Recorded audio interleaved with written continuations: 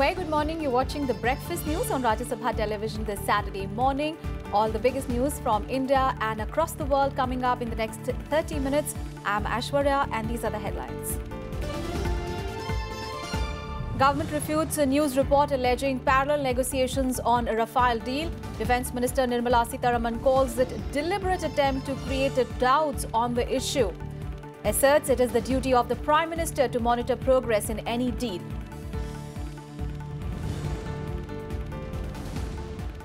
Prime Minister Modi on a tour to the northeast, scheduled to lay foundation stones for new greenfield airport, Sela Tunnel in Arunachal, inaugurate work on northeast gas grid in Assam, unveil series of development projects in Tripura. Robert Vadra summoned by the Enforcement Directorate for the third time in 4 days to be questioned again in money laundering case relating to the purchase of properties in London.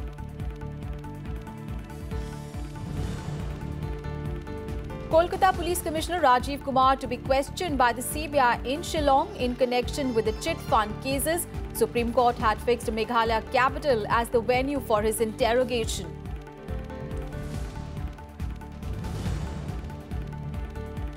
PIL's redefined the justice delivery system by becoming the voice of the poor, says President Ramnath Kovind at a book release, calls for the need to address new challenges in rendering social and economic justice.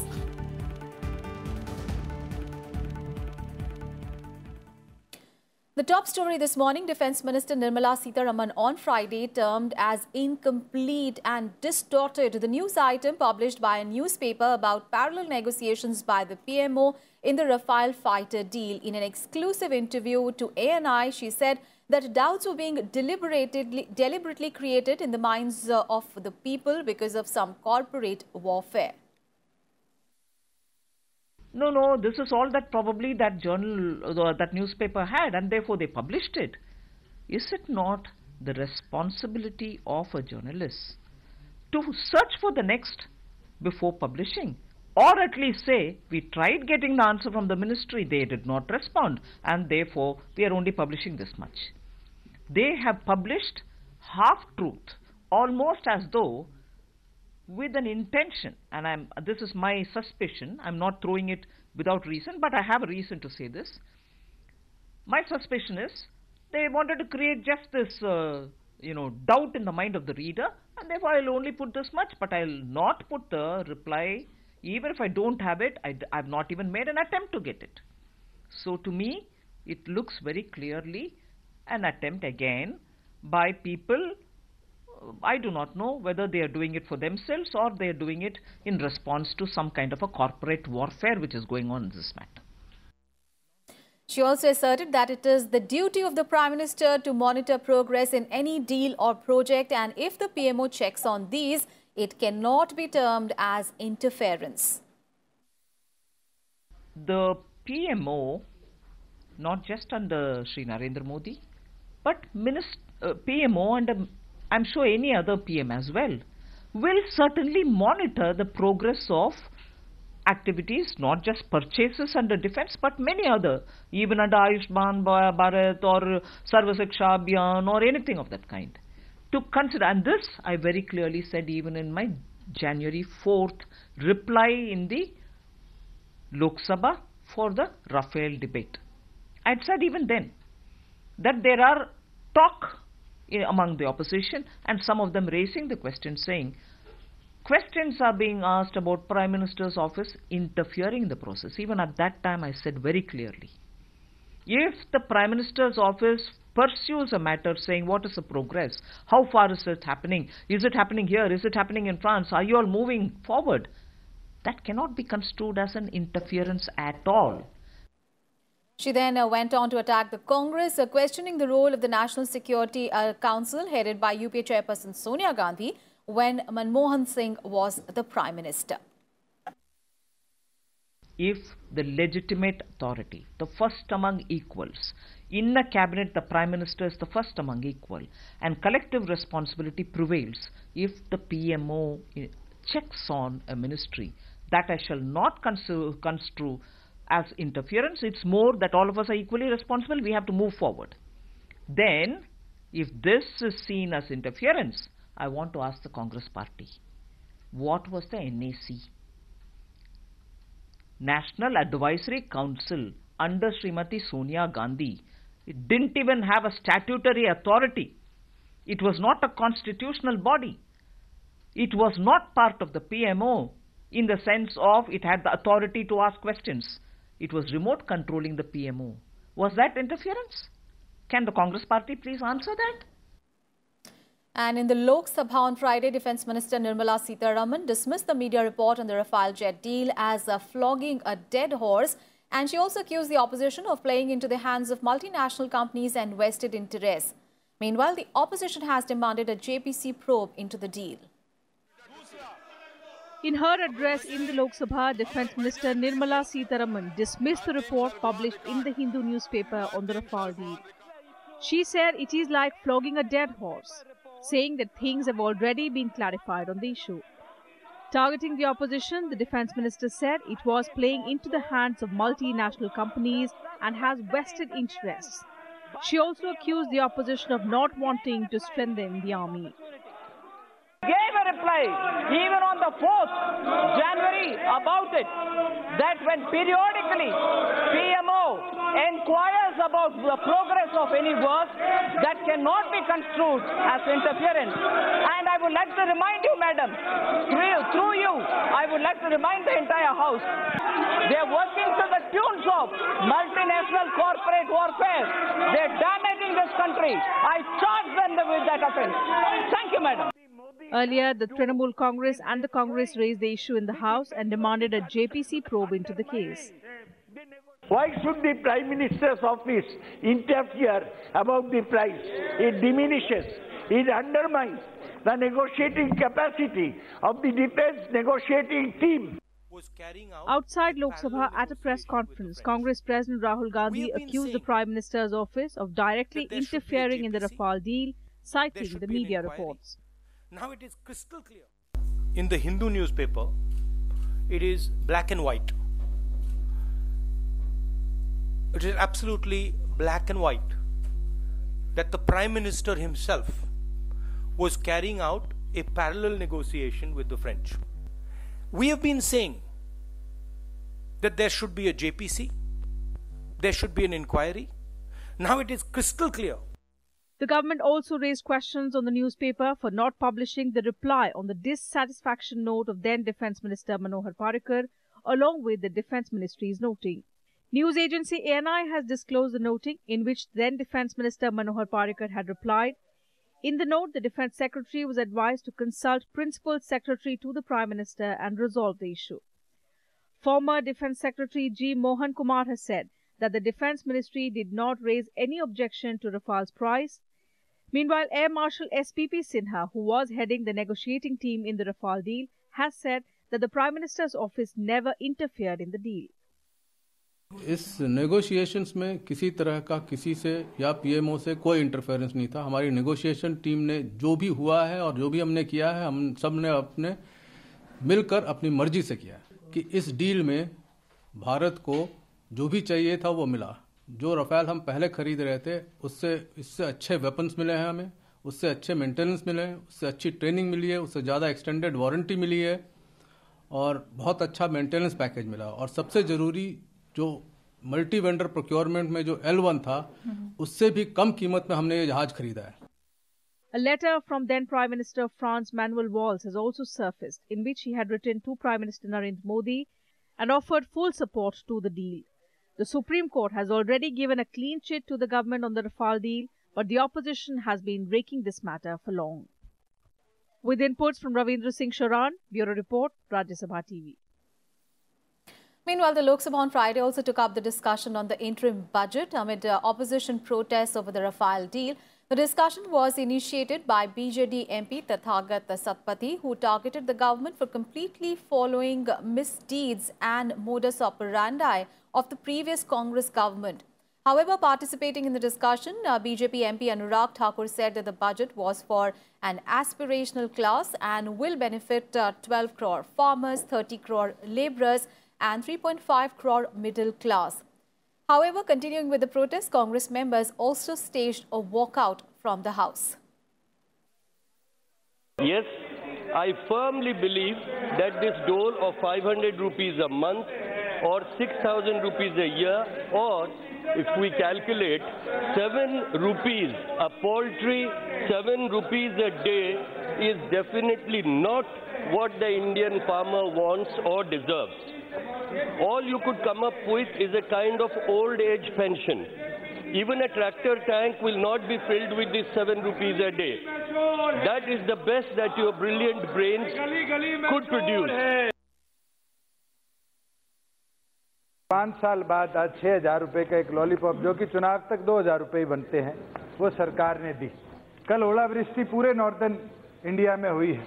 मैं सरकार से आग्रह करूंगा कि किसान के लिए इतना गंभीर है तो तुरंत प्रभाव से स्पेशल गिरदावरी उस पूरे वाक्य की करवाए कि किसान को आज एटलीस्ट जिसने फसल बीमा ले रखा है उसका पैसा मिलने का काम किया जाए। जहां एजुकेशन की बात करी, पूरे इस बजट के अंदर जीडीपी का जो शेयर एजुकेशन का उसमें 1% की 0.1% का भी इंक्रीज इस सरकार ने नहीं किया। खुशी इस बात की है कि ये जो बजट इस बार का है ये नए भारत के निर्माण के लिए जिस तरह का बजट का प्रावधान किया गया, ये गरीब का, किसान का, नौजवान का, मध्य वर्ग का बजट है। सबका साथ सबका विकास मूल मंत्र के साथ इस बजट को तैयार किया गया है। सबको सशक्त करने वाला एस्पिरेशनल क्लास का बजट है, आकांक्षाओं वाले वर्ग का बजट है। इस बजट से माननीय अध्यक्ष जी लगभग जो 3.5 करोड़ से ज्यादा हमारा मध्य वर्ग के परिवार हैं, 12 करोड़ से ज्यादा हमारे किसान हैं, 30 करोड़ से ज्यादा हमारे मजदूर हैं, उन सबको लाभ मिलने वाला है। The Rafale issue disrupted proceedings in both houses of parliament on Friday. In the upper house, the proceedings were also disrupted due to the standoff on the issue of the roster system for recruitments in universities. The chairman urged the members to maintain order, saying that all issues could be discussed, but to no avail. HRD Minister Prakash Javadekar clarified the position of the government on the issue of reservation roster of universities and colleges in the upper house on Friday. He said that if the government's review petition is not accepted in the Supreme Court, then the government has the option of bringing an ordinance or a bill on the issue, and the government will use this option.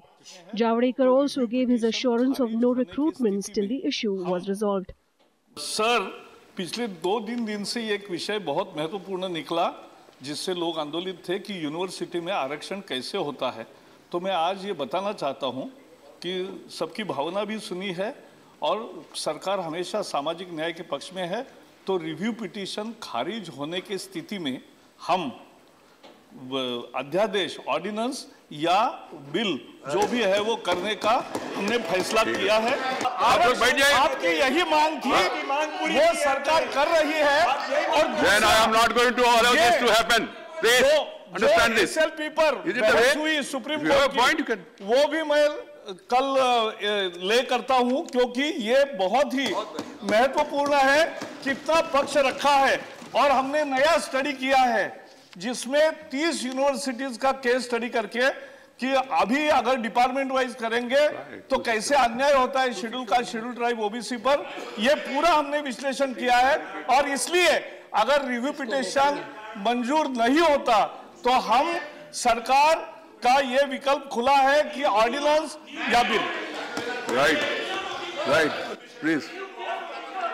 तब तक ये भर्ती कहीं नहीं होगी, ये भी हम इंश्योर करेंगे। After this, the chairman expressed displeasure on getting to know that pamphlets were found in the house and asked the Rajya Sabha Secretary General to investigate the matter. I know what to do. See, what is this? Oh, किसने दिया? Yes. How can anybody distribute pamphlets in the house? How can anybody distribute pamphlets or this leaflets in the house?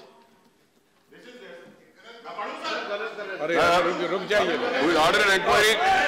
Secretary General to order an inquiry and then find out. The chairman also said that he has received notices from several members for discussion on the roster issue, but the matter stands resolved after the minister's reply. He also informed the House about receiving notices on the Rafale case. The chairman suggested that during discussions on the motion of thanks to the President's address, the members can raise these issues and also seek the government's response. Honorable members, I have received notice under 267, Professor Manoj Kumar Jha, with regard to that roster thing that has been settled, along with Misa Bharati, then Sri D. Rajya about the same issue, Sri Ravi Prakash Verma about the same issue, Sri Javed Ali Khan about the same issue, Sri Ashok Siddhartha about the same issue, Sri Sanjay Singh about the same issue, and then that has been already discussed and then answered. Sri Elamaran Karim, alleged intervention by PMO in Rafale deal.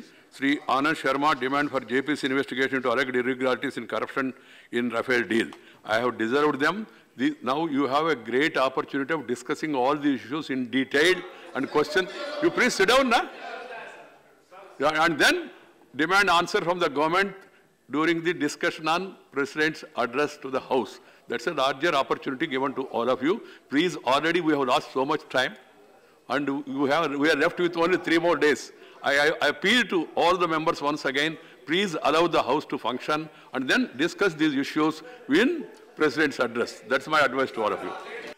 But Congress members disrupted proceedings, following which the chairman adjourned the House for the day till Monday.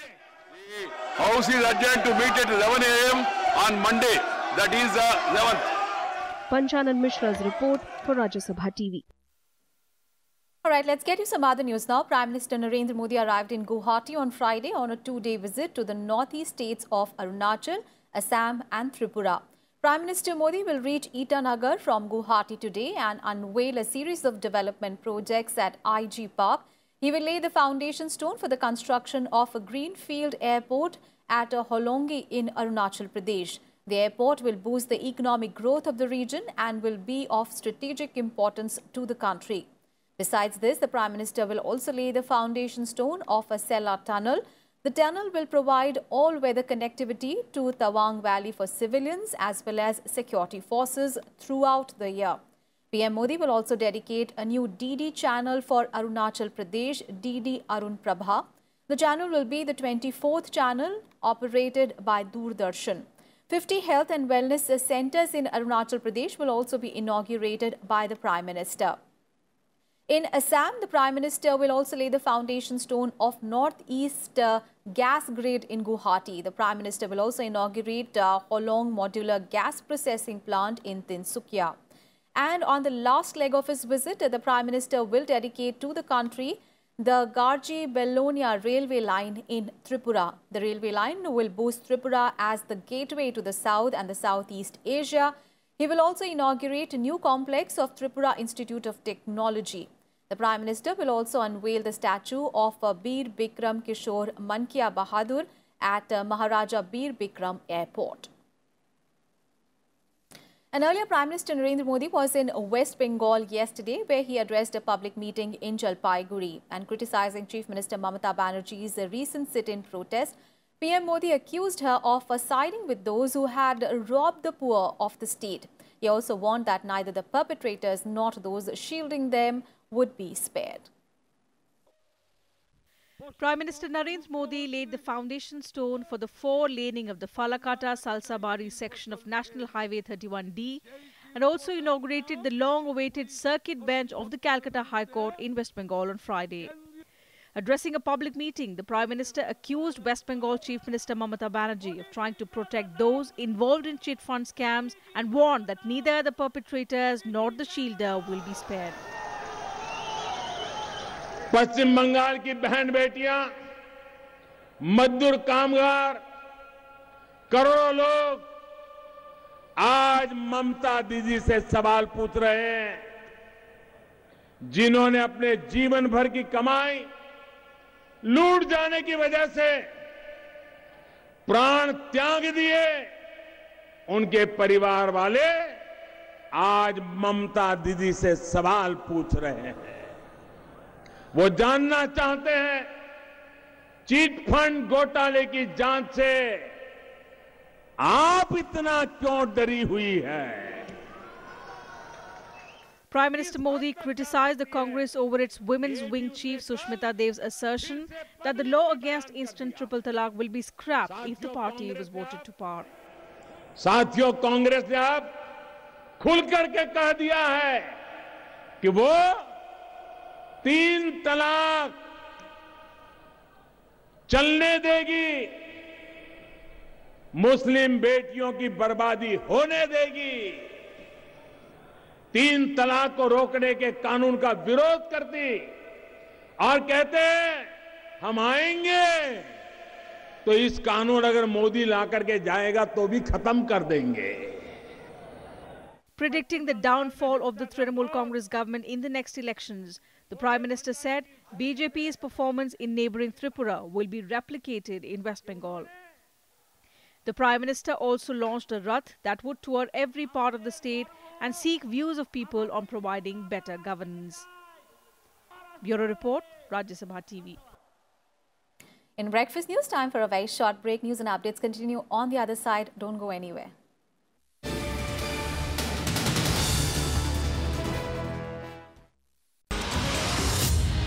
In this edition, we'll take a closer look at the new regulatory framework for broadcasting and cable services implemented by TRAI. 130 rupees is the carriage price for carrying any 100 channel. It could be a pay channel, it could be free-to-air channel, and therefore you can have the combination of free-to-air channel, pay channel, and therefore and also 25 DD mandatory channel. So this whole scheme is empowerment to the consumer. The experience of the common customer is that when he is picking up all those channels which he was interested in, and the free-to-air channel which we call FTA, his cost at the moment per month is coming out higher. These operators are putting high-end channels on the first, and that is why the cost of the entire suggestive pack is going to be higher than what I used to pay. The prices would be hiked by around 200 rupees. Multi-home TV. So we are working, in case it is not workable by the respective DTH operator and MSO operator, then we will do something on that.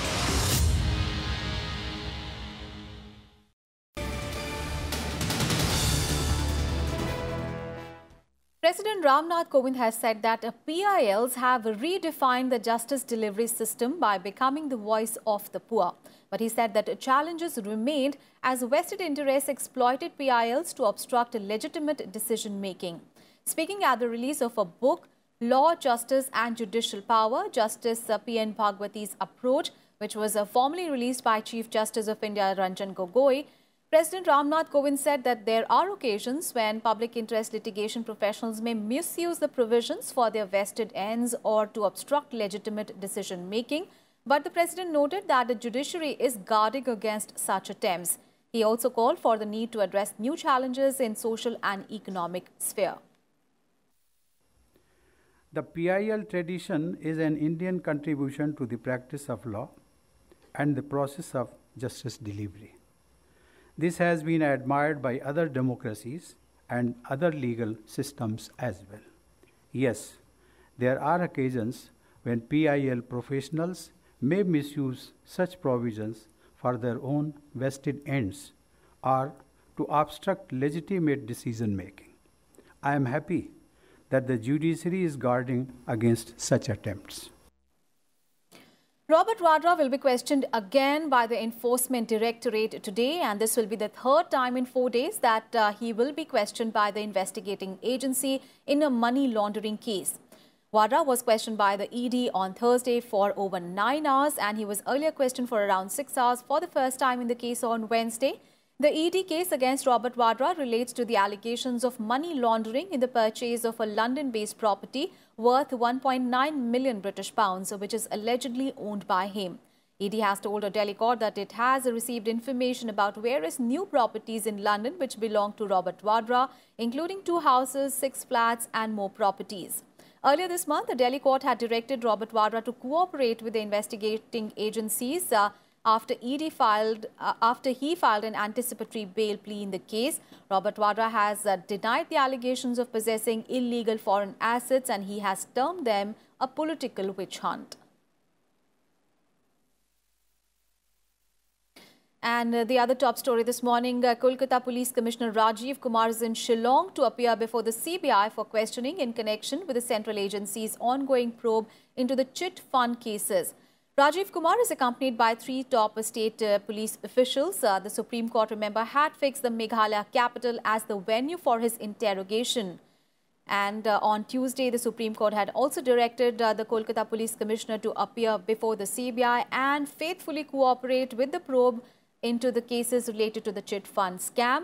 The CBI has alleged in the Supreme Court that Rajiv Kumar, who led the probe by a special investigation team into the Sharada chit fund scam, tampered with the evidence and handed over the documents to the agency, some of which had been doctored. A major controversy had broken out on Sunday when a team of CBI officers went to Kumar's residence to question him but faced a stiff resistance from the Kolkata police. And following this, the Chief Minister Mamata Banerjee had staged a 3-day protest. 41 people are reported to have died after consuming spurious liquor in adjoining districts of Saharanpur and Haridwar in Uttar Pradesh and Uttarakhand. The incident was first reported on Friday after most of the victims consumed the liquor on Thursday evening at the 13th day of the mourning ceremony of a relative in Balupur village in Haridwar. According to the police, 16 people died in the village and 18 more deaths were reported from Saharanpur district as people who had attended the ritual returned home. Uttarakhand government has suspended 17 administration and police personnel and has ordered a magisterial probe. In Uttar Pradesh, 10 policemen have been suspended. And a life-size portrait of former Prime Minister Atal Bihari Vajpayee will be installed in the Central Hall of Parliament on 12th of February. The portrait will be unveiled by President Ramnath Kovind in the presence of Vice President M. Venkaiah Naidu, Prime Minister Narendra Modi, ministers and leaders of various parties. Born on 25th of December 1924 in Gwalior in Madhya Pradesh, the BJP veteran passed away on 16th of August last year after a prolonged illness. And the Trump administration has announced that it will launch 2 projects in India for women's economic empowerment. The project, in partnership with the private sector, is part of the US's initiative to empower 50 million women globally to tap their economic potential. The initiative will be led by Ivanka Trump, the senior advisor and daughter to President Donald Trump. Donald Trump had signed a memorandum to launch the Women's Global Development and Prosperity Initiative, and one of the programs in India will be launched in West Bengal. Sports news now. Indian pair of Rohan Bopanna and Divid Sharan have entered the doubles semi-finals of the Sofia Open in Bulgaria. The duo defeated Alexander Donsky and Alexander Lazarov of Bulgaria 6-3, 6-1 in the quarter-finals. In the semi-finals to be played today, the Indian pair will face the Taiwan-Indonesian pair of Cheng Pong and Christopher. And with that, we wrap up this edition of Breakfast News. Thanks for watching. Have a lovely day ahead.